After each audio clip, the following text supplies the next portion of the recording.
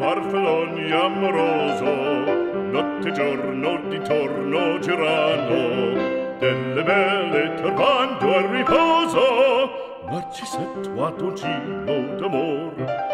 Delle belle turbando al riposo, Narcisetto a dolcino d'amor.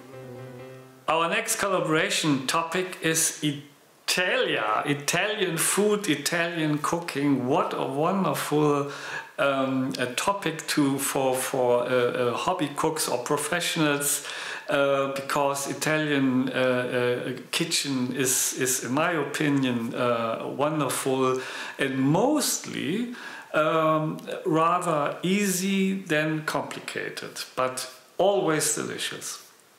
So my recipe and dish I will share with you is not really a famous Italian dish. I have no awareness of that.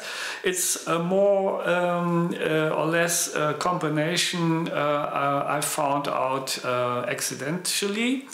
When I was in Istria in vacation, there I had the opportunity to get a wild sage or sage. I don't know how this herb is really pronounced in English. So what's Italian in this dish?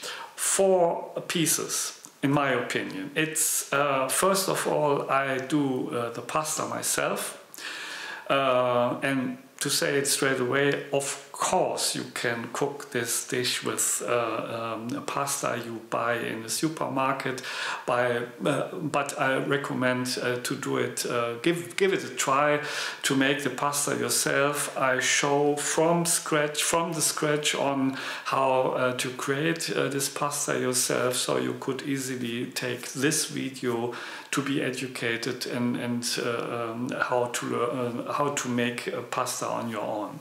So the second thing is pancetta. The third thing is sage or sage. I was in Italia, and I can say in private gardens there is no garden without all possible herbs you can think of, not only rosemary, basil and so on, but of course also sage or sage. The fourth thing, which is definitely Italian, is parmesan as we call it in Germany. So those 4 ingredients, which are definitely Italian, I would say they are coming together in this dish, and it is wonderful. It's super easy. Quick to make.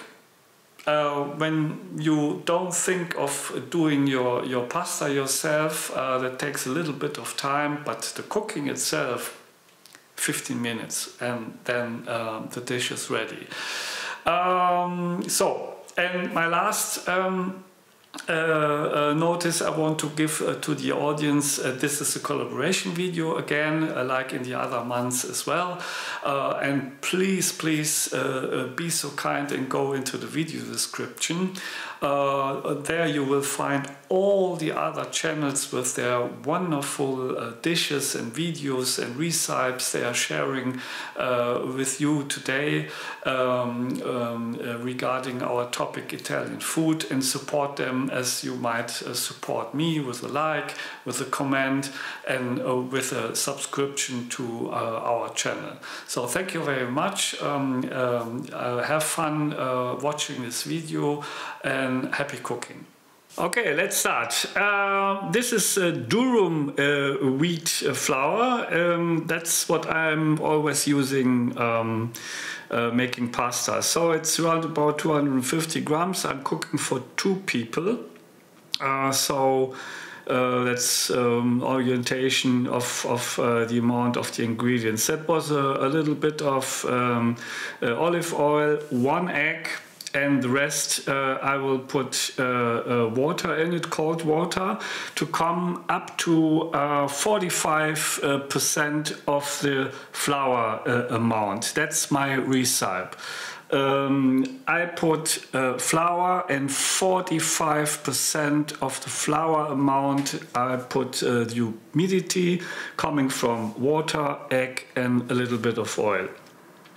So what you see now, it's very much in fast motion. This is up to 10 minutes. You really have to knead the dough very, very good, that everything is smoothly combined, and then you put it in the fridge for half an hour at least, that everything can get together and come together. Yeah. So this is a lot of sage. I would say it's 2 handfuls. Then this is the star of the dish, if you like. There's a lot of the flavor coming. Then I prepare 2 white onion.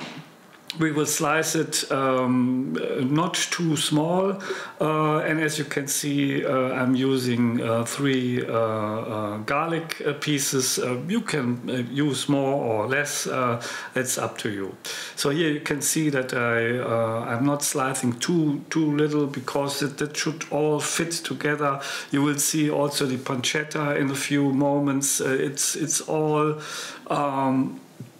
aligned how you should cut it, that it fits nicely together. So this is a very nice piece of pancetta, Italian pancetta.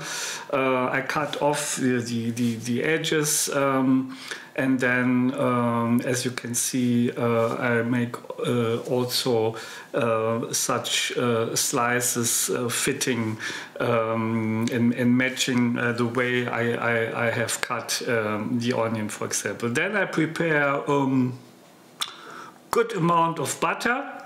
It's maybe 100 grams for I would say, and then you have to prepare a lot of Parmigiano. Make it very thin and very tiny, because a lot of this Parmigiano goes into the sauce, and it has to melt straight away in the pan. You will see this later. So this is the dough after half an hour. Then I prepare 4 sheets.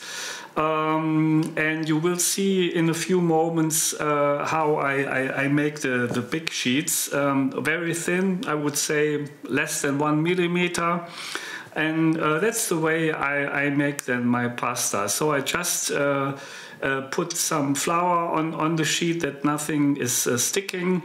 Then, as you can see, I do it that way, and in this dish I prepared a kind of pappardelle or large tagliatelle. You can make spaghetti style or whatever you want. It's just up to you, because with the sheets and the way I'm doing this, you can do it like you want. So this is the machine I'm using.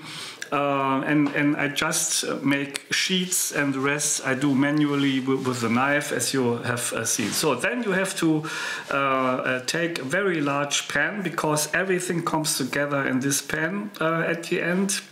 In the end, so olive oil, then the whole sage, a little bit of rosemary, and this pepperoni. You cut it in the middle. That the oil and later on the butter and so on can go inside the pepperoni and takes a little bit of the spiciness, because the rosemary and the pepperoni, I will take them off before it comes to the end. But in the meantime, it should give all the flavor into it. So after a few moments or minutes, and make sure you have a medium heat, because the sage shouldn't burn or get crispy. You make then this butter and onion and garlic into it, and what you have seen a few moments ago, that was just salt, nothing else. the pepper will come to the dish on the table, but not in this stage. Only salt. And it's now already full of flavor. You can smell it in the whole kitchen. So this was a little bit dry white wine. And as you have seen, also the pepperoni and the rosemary, I took them off. And now the pasta on the right side goes into the noodle water, and because it's fresh pasta, after 2 minutes it's ready. So then you put it into the pan. And as you have seen, I put also a little bit of the noodle water, of the pasta water into the pan to even enrich the sauce. And now a little bit of the Parmigiano, and then you mix it up, and the Parmigiano straight away melts in the sauce, and wonderful. And look at this. The dish is ready. It's ready to eat. Look at this easy to make, quick to make, and wonderful dish. And now there was pepper on it, a little bit of Parmigiano again, and wonderful, a beautiful Italian dish. Please cook it yourself and enjoy. So now you have seen the result. And I think you can agree to my opinion that this was a wonderful dish. It's easy to make, it looks great, and the taste is just delicious. So thank you very much for watching. Don't forget to go into the video description and have a look at all the other great cooking colleagues within this collaboration, and support them as well as you might support me. So thank you very much for watching, for supporting me and my colleagues, and happy cooking.